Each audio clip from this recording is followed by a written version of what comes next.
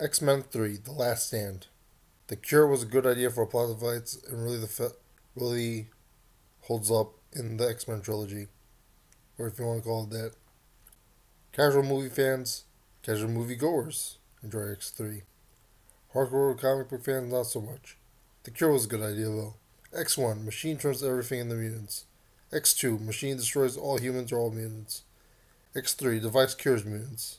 Makes sense. Do I agree with how it was executed? Not really.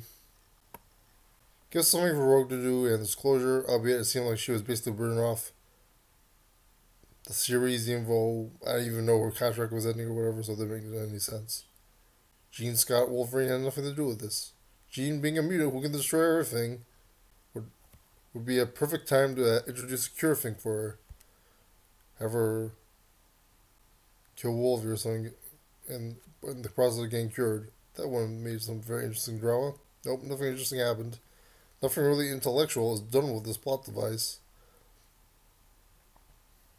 Like, if it's the mold of the plots all over X-Men films, but it doesn't really do anything to make you debate the ethics of it for that much. Just a lot of cool looking things and some debate from Halle Berry of all people that they didn't really they talked about it, but they didn't really show a situation with it.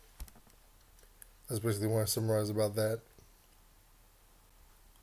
The Worthingtons also could have been a really cool character that introduced the series on par with Magneto Striker. Nope. Angel's a cameo basically.